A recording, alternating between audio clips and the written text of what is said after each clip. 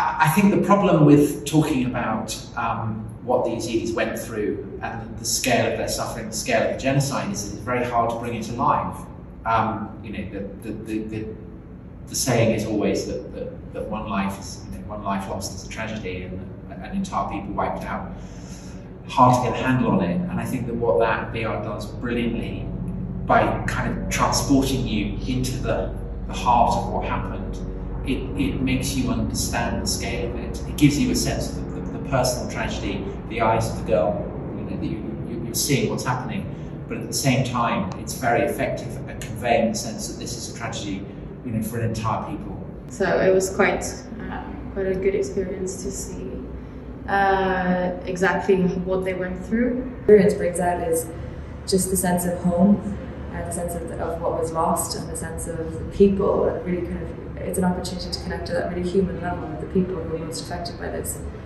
Do you have any messages to the Yazidi community? That's a big one. What do you say to a community that has been, you know, completely torn apart? Oh gosh, as I say, I don't even know where to begin. Hopefully things like this, advocacy, and just people trying and working to spread the word and gain traction can, you know, we can't undo what was done, but hopefully we can gain justice, and we can make sure that the people that did this were persecuted, and we as a society can learn to not let this kind of stuff continue to happen in the future. Those of us who have seen the scale of your sufferings and the horrors inflicted on you will never forget you. But it is also a constant source of anguish that your fate is not remembered as it probably should be by everybody else in the world. And insofar as I can, insofar as other people I know can, you know, we will do our absolute best to keep the flame of what happened to you and of your sufferings alive.